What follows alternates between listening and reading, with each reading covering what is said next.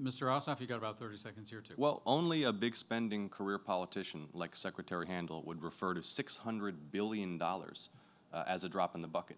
That is $600 billion in terms of hard-earned- balancing excuse this me, budget Secretary and Handel, dealing if I with might. a $20 trillion deficit, If I might. debt, And with all due respect, Secretary Handel, you don't have a lot of credibility on fiscal responsibility.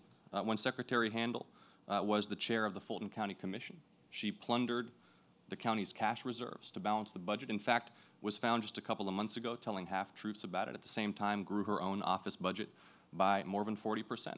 What we need is a fresh perspective. Career politicians on both sides of the aisle, Dennis, have been wasting taxpayer dollars for too long.